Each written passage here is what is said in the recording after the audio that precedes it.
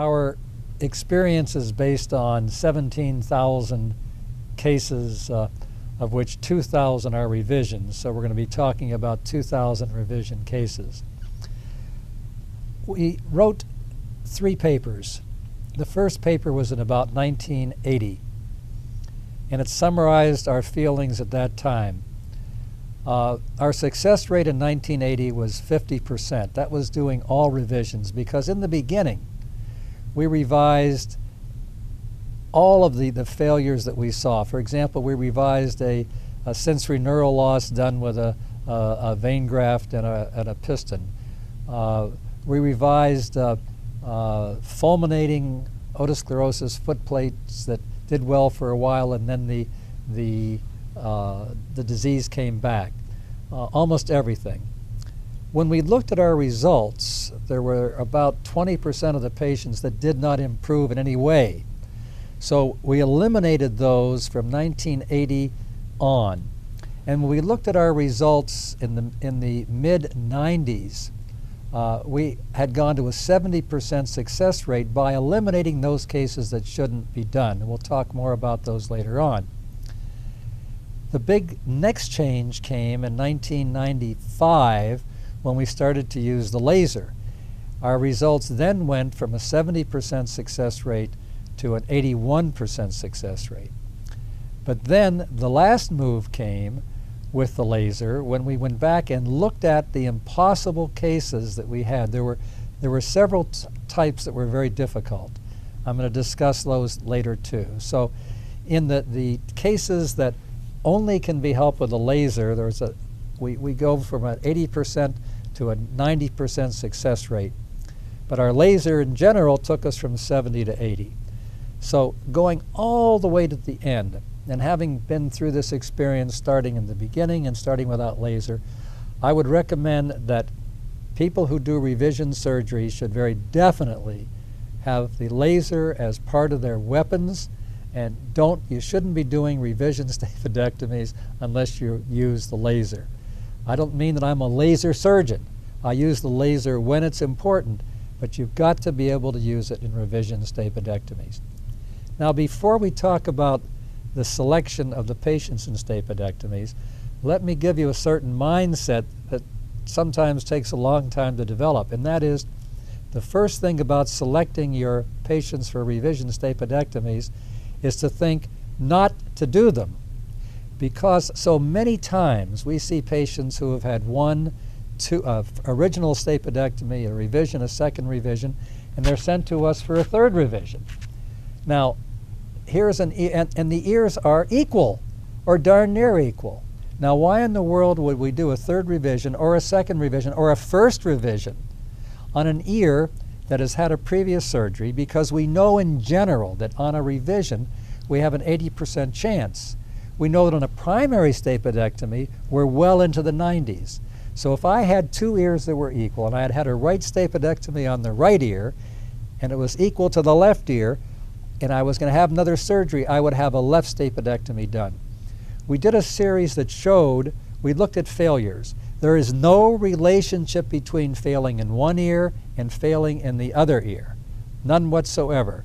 There is no relationship in doing an ear in 1 year and 15 years later having a sudden hearing loss, and then doing the other ear and not having a good result. There is no relationship between the results in the 2 ears. The history is important, and I'm mainly interested in taking the patient's history on who was the previous surgeon and what is the attitude of the patient.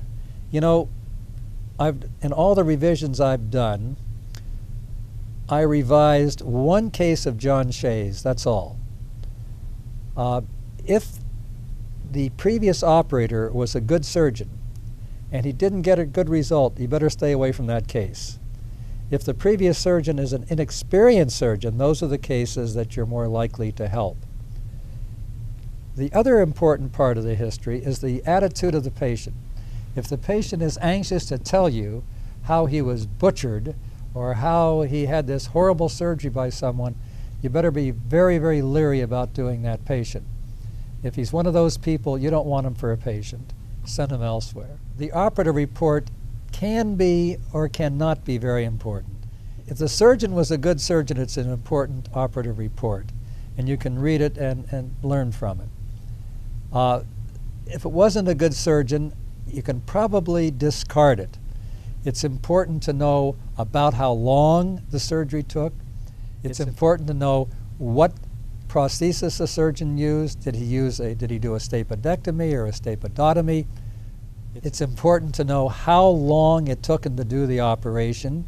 It's important to know when the operative note was dictated. We have a rule that you cannot leave the operating room before you've dictated that case. I see many patients who had an operation in October with a dictation in December. Now, maybe the person who did that operation has got a much better memory than I do. I can't remember the next day. I can't remember the details. So look at when the operation was done and when it was dictated. If there was a long interval, the operative report is absolutely of no consequence. The next thing you want to know is, which are the good patients to revise? The best patient to revise is a patient where the hearing went up and then down. The patient who did not change at all is not a good patient for a revision if the patient was done by a good surgeon. The patient where the hearing went down is usually not a good patient to revise. The patient who's dizzy, we'll talk about more later, is a good patient to revise. A lot of the dizzy patients you can help. Another good case to revise is the case where the posterior cruce technique was used. They're very, very easy to revise. The cases that are important to revise is where they were done without a tissue graft, especially a wire without a tissue graft, because many of those are going to be fistulae. And sensory neural losses where there is a wire used with no graft. Those cases you must reoperate, you must do a revision. There are a few interesting patients or symptoms that we like to see. Let's take the patient with vibration. Vibration in their ear when they talk loud or when someone talks loud to them. In almost all cases, these are due to a short prosthesis. They come on 6 weeks to 2 months after surgery because in the first couple of months your graft is more swollen, and as the graft becomes less swollen and thinner, then the prosthesis, if it's too short, begins to cause a problem. And if you're going to revise these, don't even use a longer prosthesis. Just use a second tissue graft on top of the first. We use a vein graft from the back of the arm, and if we're going to revise it because of vibration, we will simply take out the prosthesis, put in a second graft. That's all the extra distance that you use. We discovered it first when we used to measure to decide what length of prosthesis to use. And in a few of those we put a 3.5 millimeter prosthesis. One of those came back after 2 months with the vibration. About the same time we operated a patient who lived a great distance away. And she called us in 2 months with this vibration when she spoke and when other people spoke. We were going to have her come back to see us, and she called and said, "I'm pregnant and the vibration has gone away." Well, what happened was when she became pregnant, the tissues became more swollen. The prosthesis was no longer short. I held my breath for 7 months until she delivered, and after she delivered, that vibration did not come back. But these are great patients to revise. You really help them, and that's the reason for the vibration, a short prosthesis. If the prosthesis is too long, you get a couple of things. You get dizziness, and you also get, in a great number of patients, the patient who says to you, "I'm having a problem with my concentration, with my thinking. I used to be able to remember every phone number. I used to remember things. I don't remember them anymore."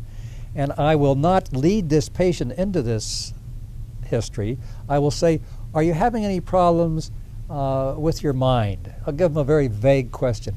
And this particular answer comes back. So look for the symptom of I'm having problems with memory, with lack of concentration as a long prosthesis.